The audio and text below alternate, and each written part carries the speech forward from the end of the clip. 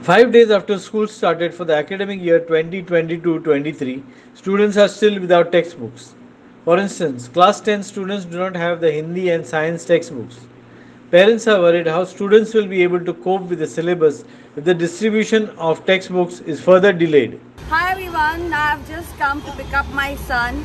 He's in the 7th standard now. And when I inquired with him whether he has received his textbooks, he said no. Schools have opened up on the 6th of June and many of the classes have still not received their textbooks. So my request to the Chief Minister, also who's the Education Minister, to inquire with the Education Department as to why there is a delay in providing textbooks for the government aided schools.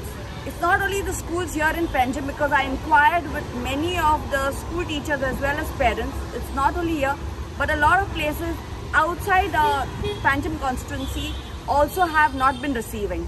So please look into this and make sure that importance is given to education and children receive their books on time, so that parents, teachers and the children can plan for the coming academic year. Thank you.